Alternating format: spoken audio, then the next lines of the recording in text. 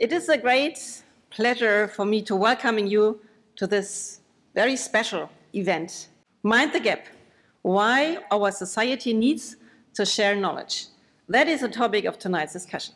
We need all together to work on the fact that scientific publications become available indeed for everybody. That will solve a lot of problems. If we talk about open science, this is also about availability of the data.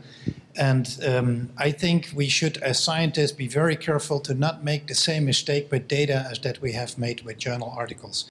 We have basically given the publication of our own work away to commercial companies, and now we have to struggle to get it back. Much of it is due to problems with how we report science. So papers are not fit for purpose in communicating complex science. We're still publishing in a format that hasn't changed since the last century. So I think we need to rediscover how we share information, and this comes maybe to the topic of open science, which we can move to.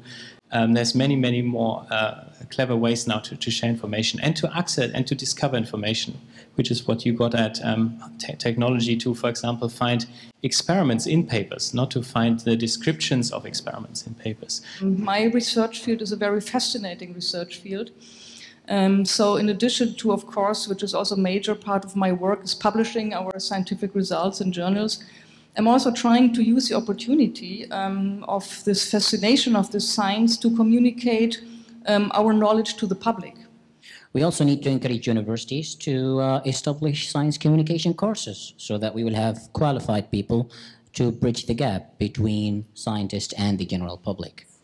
We also need the authors, probably, to write also a short summary so that, you know, don't just write a complex paper from scientist to scientist, but also maybe a short summary from scientist to the general public. And we need the journals to also publish these two formats.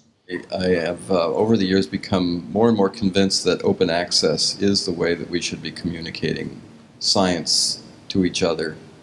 People need to understand what scientists do. We're not in the business of establishing facts. We're in the business of challenging dogma. That is what science does best. We don't insist that we're right. We only provide a way of seeking the truth. That is our mission.